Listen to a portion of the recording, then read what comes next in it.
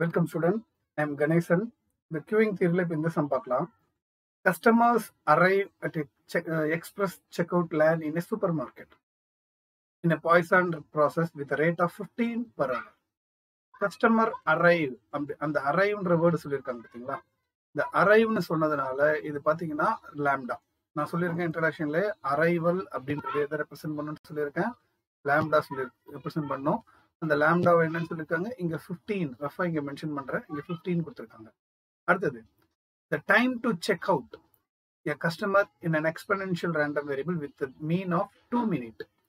Time to check out. அப்போ check அவுட்னா என்ன customer super மார்க்கெட்ல முடிச்சுட்டு வெளில போறாங்க. அப்போ இதுதான் சர்வீஸ் டைம்.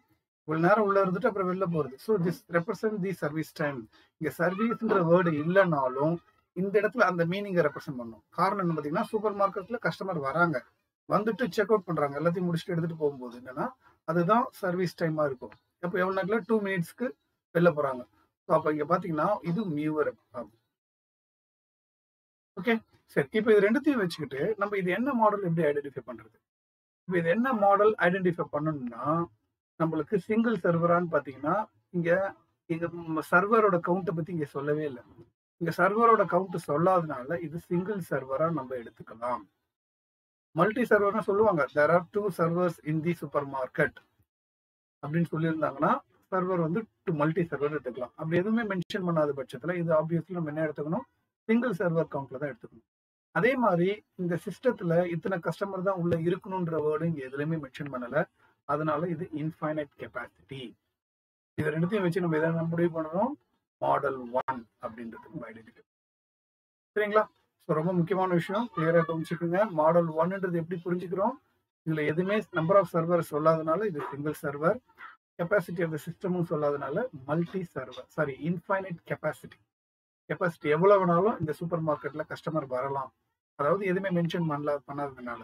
அப்போ எவ்வளவு நாளும் வரலாம்னா இன்ஃபைனைட் கெப்பாசிட்டி. அதனால இது ரெண்டும் சேர்ந்து மாடல் 1ன்றது நம்ம புரிஞ்சுக்கிட்டோம். லாம்டா கொடுத்துட்டாங்க, மியூ கொடுத்துட்டாங்க, சம்ம ப்ரொசீட் பண்ண வேண்டியதான். சரி, என்ன கேட்டிருக்காங்க பாத்தீங்கன்னா find the average number of customers present. average number of customer, இந்த வேர்டு நான் சொல்லியிருந்தேன்.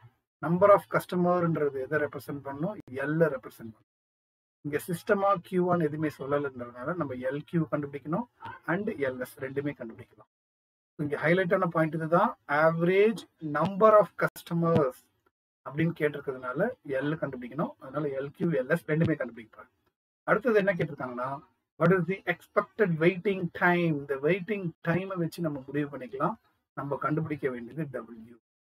அதே இது என்ன சொல்லியிருக்காங்க, வெயிட்டிங் டைம் இந்த சிஸ்டம் சொல்லியிருக்கிறதுனால நம்ம டபிள்யூஎஸ் கண்டுபிடிக்கணும். ஸோ இதுதான் கொஸ்டின் நம்ம புரிஞ்சுக்கிட்டது. சரிங்களா?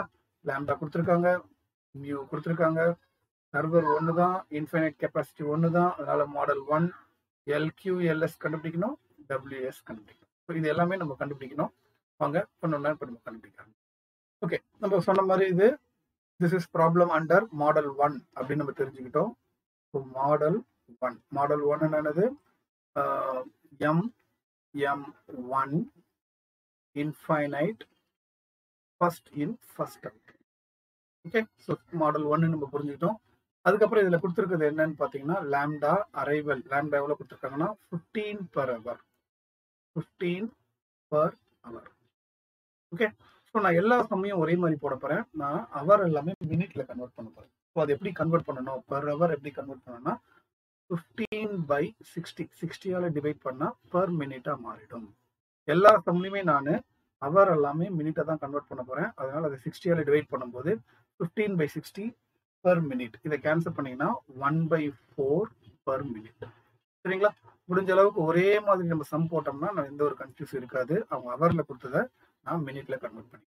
சரி, ஓகே. அடுத்தது மியூ சர்வீஸ் ரேட் என்ன கொடுத்துருக்காங்க பாருங்க. சொல்றீங்க time to check out A customer எவ்வளவுன்னா 2 minutes. நல்லா கேட்டுங்க, 2 minutes அவங்க கொடுத்துருக்காங்க. 2.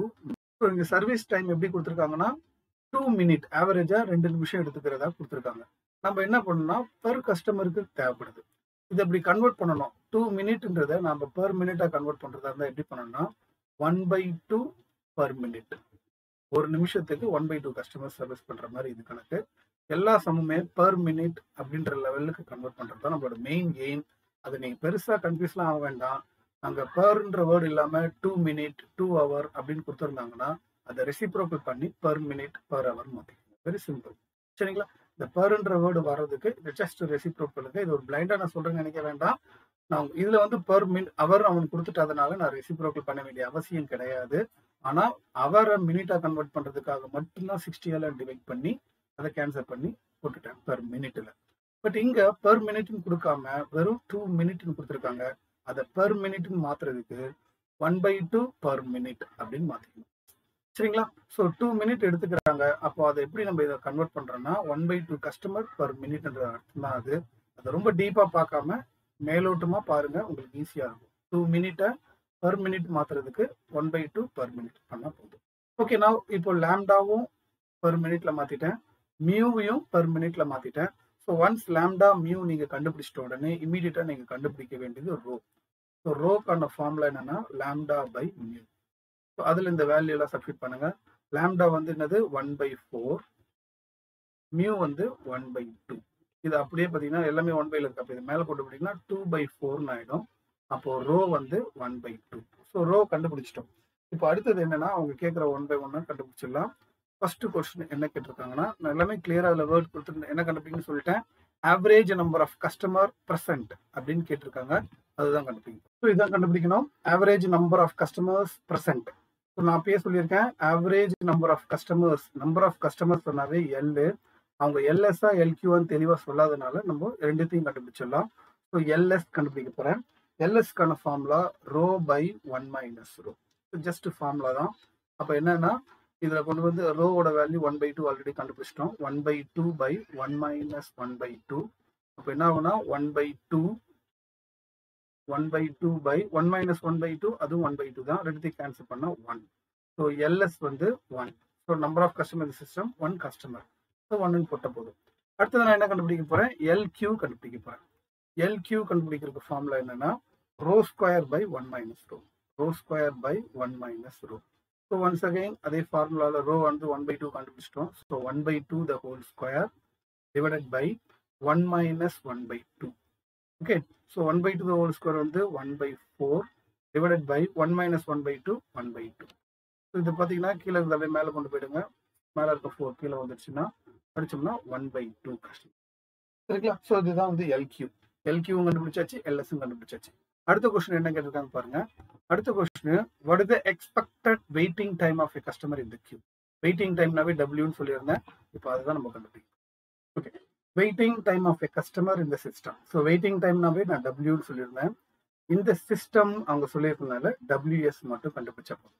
இது மாதிரி போன சம்ல வந்து தெளிவா சிஸ்டம் கியூ சொல்லாதனால நான் ரெண்டுத்தையும் கண்டுபிடிச்சேன். இப்போ நீங்க அவங்க தெளிவா சிஸ்டம்னு சொல்லிட்டாங்க, அதனால டபிள்யூஎஸ் மட்டும் கண்டுபிடிச்சா போதும்.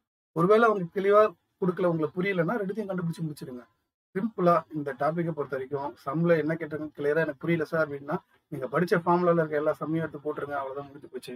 ஓகே, ஸோ டபிள்யூஎஸ்க்கான ஃபார்முலா என்னது 1/μ இன்ட்டு 1 மைனஸ் ரோ. முடிஞ்சு போச்சு.